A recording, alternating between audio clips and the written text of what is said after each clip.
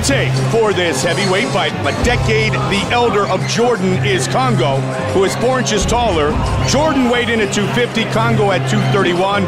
Kongo with nearly a 7-inch reach advantage. Once again, here's the veteran voice of the Octagon, Bruce Buffer.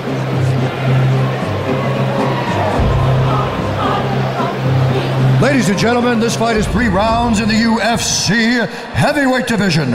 Introducing first, fighting out of the blue corner, a freestyle fighter holding a professional record, 13 wins, 3 losses, standing 6 feet tall, weighing in at 250 pounds. Fighting out of Albuquerque, New Mexico, by way of Baton Rouge, Louisiana, Shawn the Savage Jordan. And now introducing his opponent, fighting out of the red corner, a freestyle fighter holding a professional record, 27 wins, 7 losses, 2 draws. He stands 6 feet 4 inches tall, weighing in at 231 pounds. Fighting out of Paris, France, Cheick Kongo. And when the action begins, our referee in charge, Yves Levine. Yves Levine, our referee for this heavyweight fight. Cheick Kongo and Shawn Jordan. Ready, sir. Greg Jackson said of Shawn Jordan, he is one of the most athletic heavyweights I have ever seen. And here we go.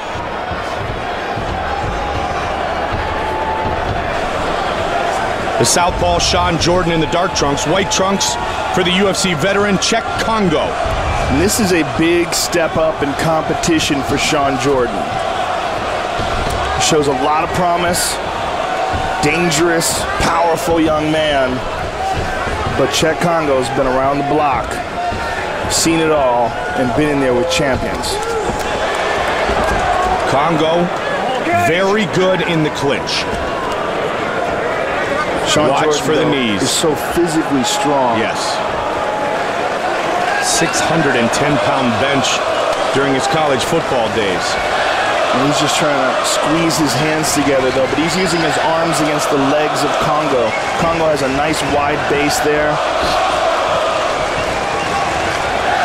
And until Jordan can clasp his hands together, he's not going to get Kongo down in this position. Cheick Kongo Kongo under the leg. Now it's different. Now he's under the leg. Cheick Kongo, Joe, getting some love here in Calgary. And Jordan pressuring him right now. Go, guys, work. When you talk about the base of Kongo and it's so wide and so strong, there's so much power in the legs and the lower part of the body of Shawn Jordan from all his years of football and playing at a high level at LSU. Blocked for Joseph Adai during his college career. And if this is the way this fight's going to go on, we're going to get to know a lot about the endurance of Shawn Jordan as well. Because this is a very grueling aspect of mixed martial arts. Sort of underappreciated, because if you're looking at it at home, you're like, they're not doing anything. But they are. They're both straining with 100% of their effort. Shawn Jordan pushing forward, trying to drag Cheick Kongo either away or up or connect his hands together. And Kongo defending everything that Jordan's trying to do to him. This is incredibly taxing. He's on the back of Shawn Jordan.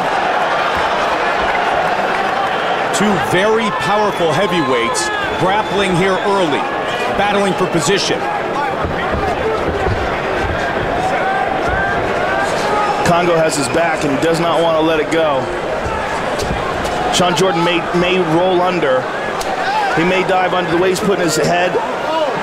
He may throw one leg in between the 2 legs and roll under. What happened there? What happened? Must have caught a low punch or a knee.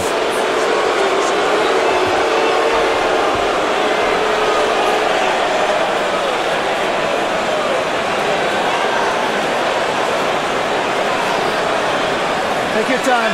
Prends ton temps, t'as 5 minutes au total. C'est toi qui es en contrôle du temps. Let's see the right elbow. Oh, yep. No doubt about that one. You hit him there. You're responsible for the weapon that you use, and you are responsible where it lands. I love when they show the repeats and the whole crowd goes, oh. Kind of what you do when they show the repeats. He's got 5 minutes. He's in control of that 5 minutes. He's going to rest until he feels that he's, ready to come back. Okay? You stay there. Well, Cheick Kongo should use this as an opportunity to catch his breath, too.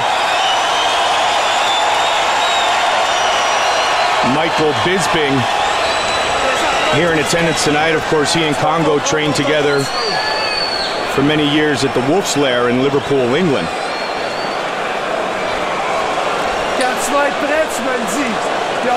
Jordan caught him because it's taking Kongo a bit to get ready. Talking to him in French, that crafty devil. And let's take a look at it again, folks. Oh. Yeah, and a big A French-Canadian and the native of Paris, France. They're going to continue. Jordan apologizes to Kongo, said, "My bad." Somewhere at home, Crow Cop is smiling. Isn't that the truth? Jordan trying to get inside the reach of Kongo, who's really showing that jab. Well, he rifled the kick. Kongo's picked up the pace now, Joe. Kongo's got the clinch, backs up. Kongo is a big, powerful man. Well, if he can make Shawn Jordan fight a striking match, he should have a significant advantage. He's a more technical striker. He's got the longer reach. Heavy-handed, really strong leg kicks, and those knees can be vicious. Again, he's just pawing with that jab, keeping Jordan at distance. Jordan wants to get inside. Kongo was looking for that right hand. Fighting a phone booth. The only problem with getting inside with Kongo is you can eat a knee or two. Well, the other thing is, you might want to look. You might want to look at Shawn Jordan's endurance at this point of the fight too. This being his first really big fight, could possibly be experiencing an adrenaline dump about now.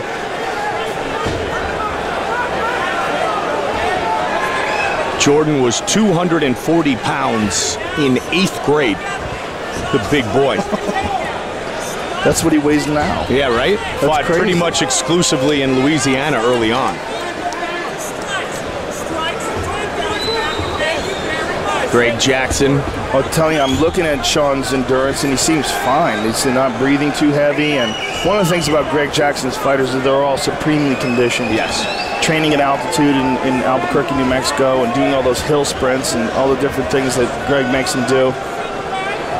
Very rarely see a Greg Jackson fighter with endurance problems. Even a giant dude like Shawn Jordan. I was going to say big or small. Yeah, Jordan again trying that high crotch. He's working on that single, but he cannot take Kongo down. Knee to the body by Kongo right at the end of the round.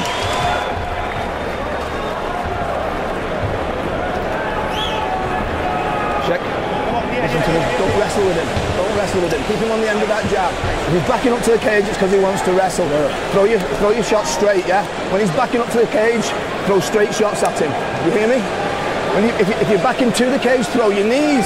Don't hold him. Don't hold him there. Throw knees. Get out there. Throw elbows. Hey, Cheick, maintenant, allonge, travaille ton jab. Travaille ton jab, allonge les bras. Okay, come on, keep going. Would you loosen up? Would you relax and have some fun in there? Throw some bombs at this dude's head. Okay, Shawn, all the way in, all right? Ties and crossing that line, that right hook of yours, all right? If he steps, we can hit blue. One of those three, all right? Attack with the ties across the fair line. If he steps blue.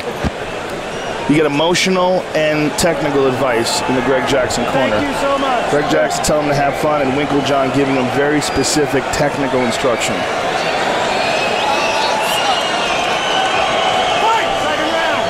The battle continues here in the heavyweight division. Shawn Jordan replacing Big Nog. Nice knee by Kongo. As Antonio Nogueira unable to fight tonight due to injury against Kongo. And as you said, a big step up in competition and a big opportunity for Shawn Jordan this evening.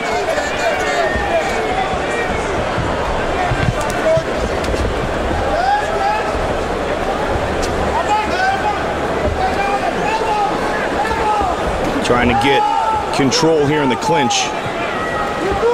Nice knee to the body by Kongo. Got the double unders. And Kongo able to get his arm underneath Jordan's now.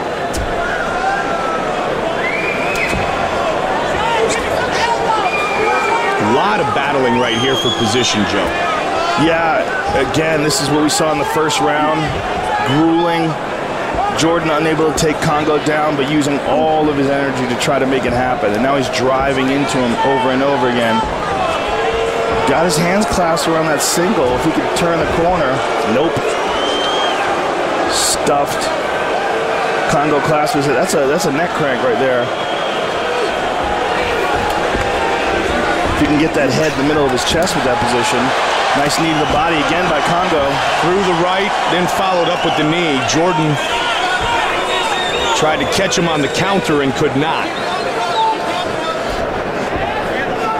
The battle on the fence continues. Kongo with the nice knee. Kongo really looking to out-grapple Shawn Jordan here tonight. They exchange knees. Kongo's got the harder ones, though. And he tried to take Jordan down.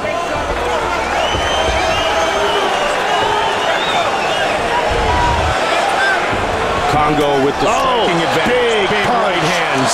That was a hard right hand landed by Kongo. Two right hands delivered by Kongo.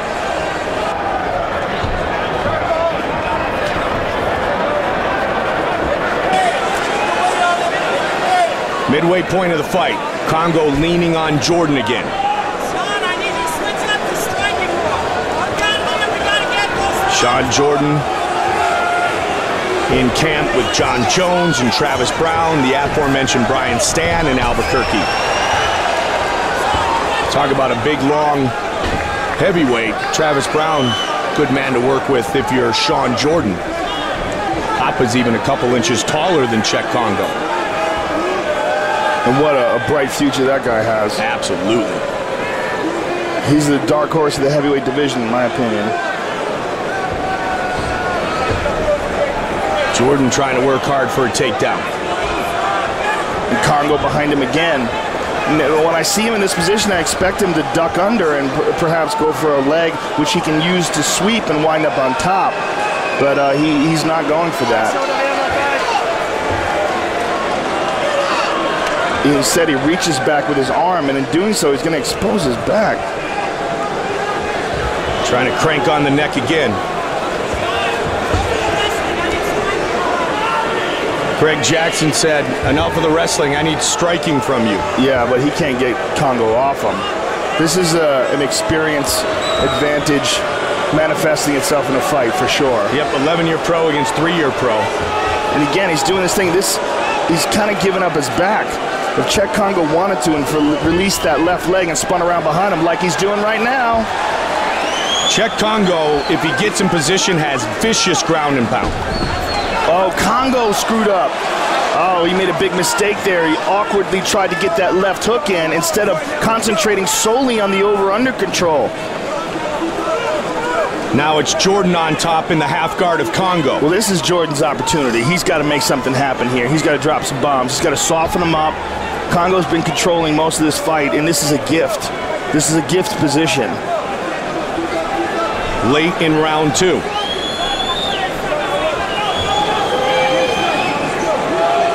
Kongo just so rarely gets a dude's back.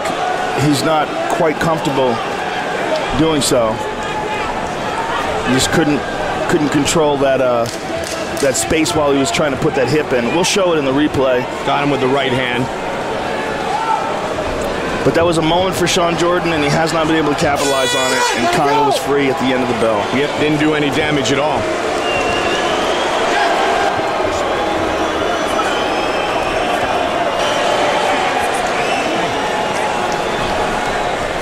Check your head. You only had the last of the rounds because you let him wrestle, yeah?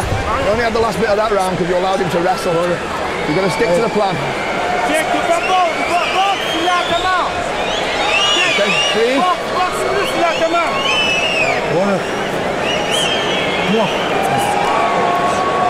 Okay, listen to me. Here we see the right hands of Cheick Kongo. Boom, and boom, and one more. Let's take another look at this one. Now here is when Cheick Kongo, we're going to show when Cheick Kongo had his back and lost the position.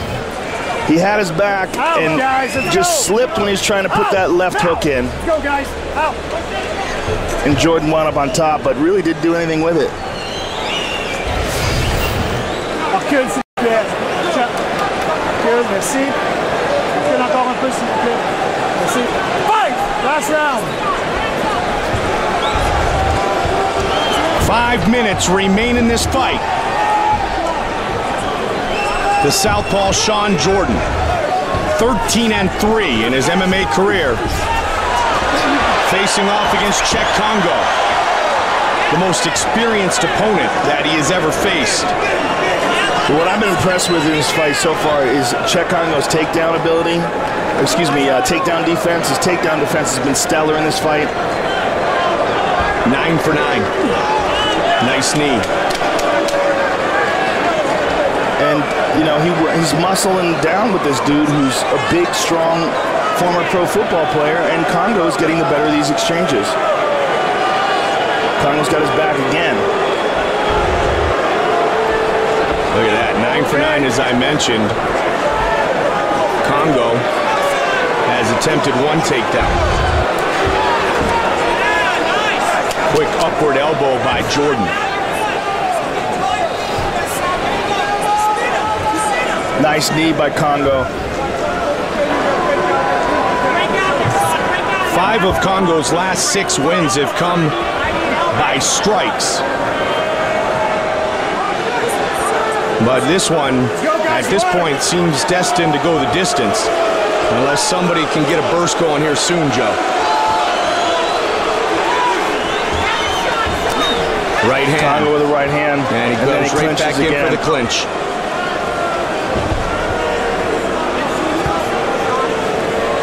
You know, I would like to see Kongo separate and really try to open up and end this fight. I think his advantage in striking is pretty significant.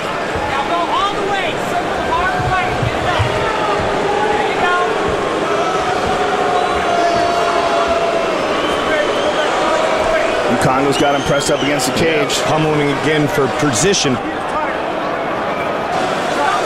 And Kongo briefly looked to take him down. There's a nice knee. Yeah, they've worked this position throughout the night.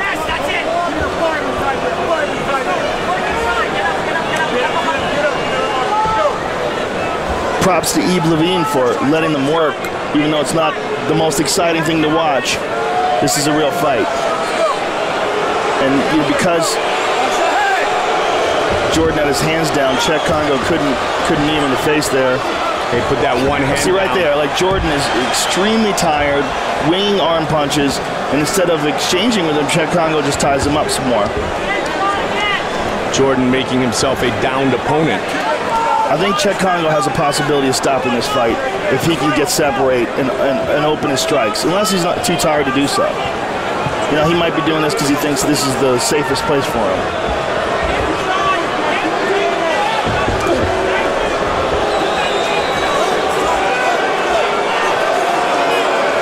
Greg Jackson yelled out, "Do that again." And Jordan putting one hand down on the ground to avoid the knees. Cheick Kongo completely controlling the clinch game.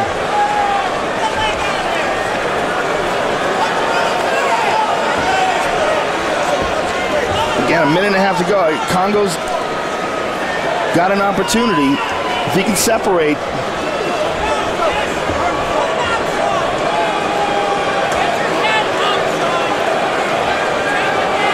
take him down, get your head up. He can't take him down. No, he's not a great wrestler, and you're going to need a great wrestler to take Kongo down at this point in his career. He does have an underrated ground game.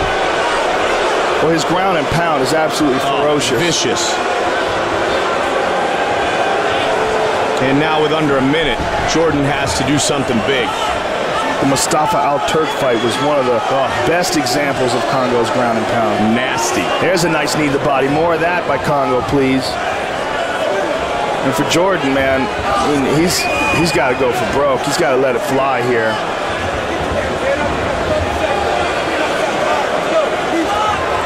I think this is an opportunity of a young man getting a shot at a very experienced veteran just a wee bit too soon. I think there's a lot of potential in Shawn Jordan. He's a big, strong, athletic guy, and under Mike Winklejohn's tutelage, I'm sure his striking will improve. And nice knee. Yeah, very nice. He just got overpowered by the big, strong Cheick Kongo. He got overpowered and out-techniqued and controlled. It was all the above, out-experienced. But, you know, this is not the kind of showing that Cheick Kongo wanted to sort of establish himself as a top-tier heavyweight and move him back into a position of title contention. This is not that kind of fight. And Kongo lying down, Kongo exhausted. Well, now we know why Kongo didn't separate and try to strike. Yeah, he is exhausted. Joe, let's take a look at our fight replay. There's a good right hand and another. Boom, and here's another nice stepping in right-hand jab. Nice knee to the body by Kongo. I mean, I think it should be a clear victory for Kongo, but I don't think it's what Kongo wanted to argue the point that he is one of the best.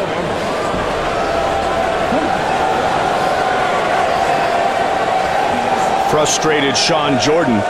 Well, you know, for this young 27-year-old, this is a learning experience. You know, you can't expect to be the best. He's only been training in mixed martial arts for a few years. This is a learning process. Replaced Nogueira, taking this fight on short notice. He's upset, but you know what? That disappointment in yourself is what drives you in training, and him going back and analyzing this tape is going to do wonders for his game. Sitting down with his coaches and, you know, get Greg Jackson go over all the mistakes they made. He'll be back and better. The official decision is in, and here is Bruce Buffer. Ladies and gentlemen, after 3 rounds, we go to the judges' scorecards for a decision. The judges score this contest 30-28, 30-27, and 30-27 for the winner by unanimous decision, Cheick Kongo. Kongo now has spent more time in the octagon than any heavyweight in UFC history. He wins for the 11th time in his UFC career tonight.